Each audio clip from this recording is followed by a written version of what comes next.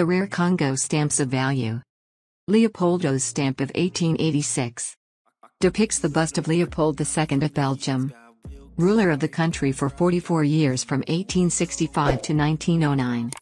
His story is connected to the Congo. Why Belgium became a colonial invading country in Congo. Colonization strongly desired by Leopold II. Remembered by history for having made the most of the territory.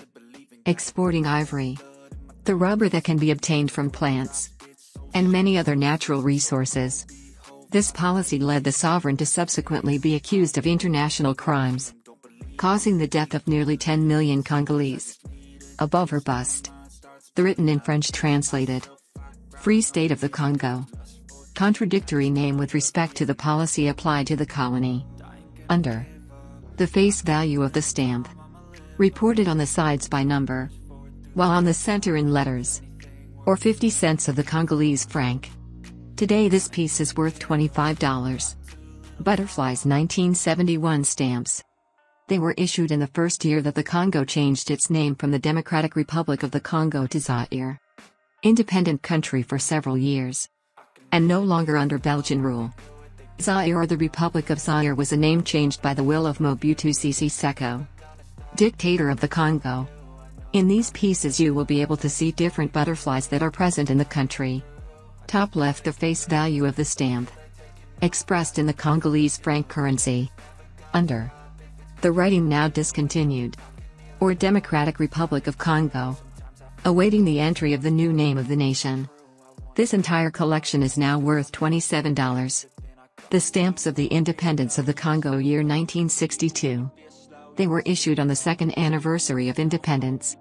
Officially obtained in 1960.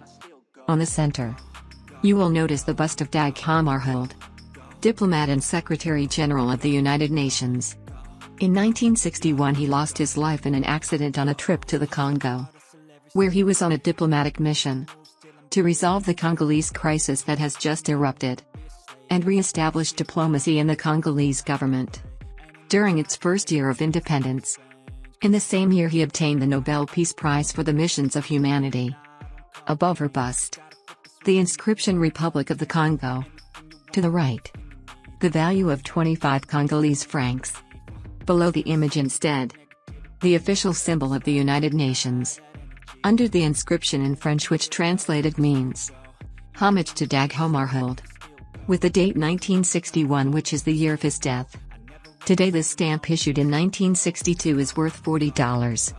The postage stamp of the Free State of the Congo year 1894. Depicts on the obverse an elephant, a typical animal present in the country, who is fighting not to be caught by man.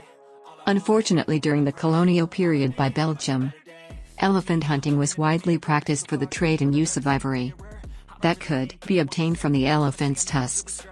On the side, the face value of the stamp is reported in both numbers and letters. Or 1 Congolese franc. Highly sought after piece today is worth $180. The stamp of the sovereign year 1887. Depicts the bust of Leopoldo II. Dictator king of the Belgians and of the colony Congo. Looking to the right. Up. The controversial inscription, Free State of Congo.